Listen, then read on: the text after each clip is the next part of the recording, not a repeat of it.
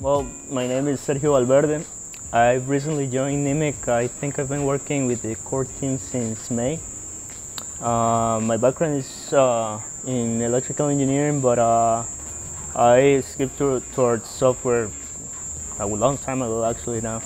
And yeah, before Nimiq I was working on embedded systems, operating systems, stuff like that.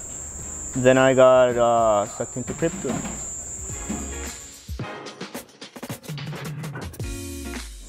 Lately, I've been exploring mostly the networking features of the new Albatros consensus protocol, but I've also been exploring the WebAssembly thing, where I've been mostly exploring how we can use the new protocol in a browser setting. So yeah, that's mostly it. I mean, it's really rewarding working with these guys, but also the project. You know, it's an amazing piece of tech.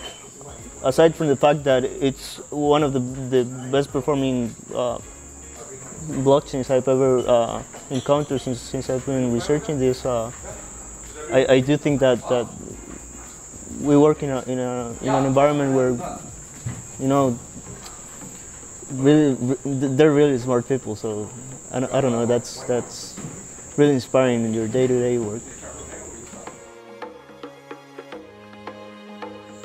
So I think, well, the main thing right now is getting Albatros out there. So that's gonna be our main focus as a team.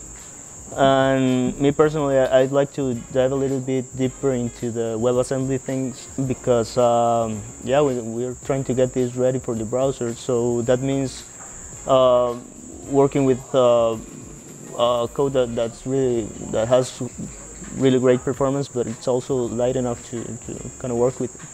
They're new technologies, so there are unknown obstacles that we're gonna tackle, but I'm pretty confident that we'll get there.